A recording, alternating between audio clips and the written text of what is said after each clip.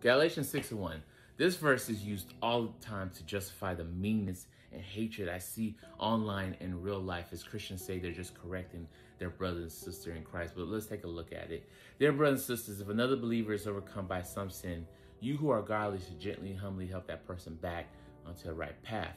And be careful not to fall into the same temptation yourself. Look, there's 3 C's I was taught to grab from this verse. The first C is Christ-like. Is there some kind of biblical principle to your connection? Are they even actually committing a sin, or are they just doing something you don't like? Look, scroll on to the next video, get back in your car, and go home about your business. You're wasting everyone's time. The second C, compassion. Would you really respond to someone calling you a clown, a dog, anything but your name?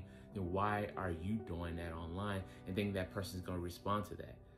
And the last C, is there actually a connection? Do you even know this person? Do you know what they've been through? Do you know their mental health? Are they grieving? Did they just lose somebody or just acting up for a moment? No, you don't know this person. Social media got us all twisted. We don't know these people. Let the people that actually know them actually correct them. Come on, Christians, let's act like we got some sense. There's no perfect Christian. We're all doing our best we can in what God has given us. One Christ, one church, one love.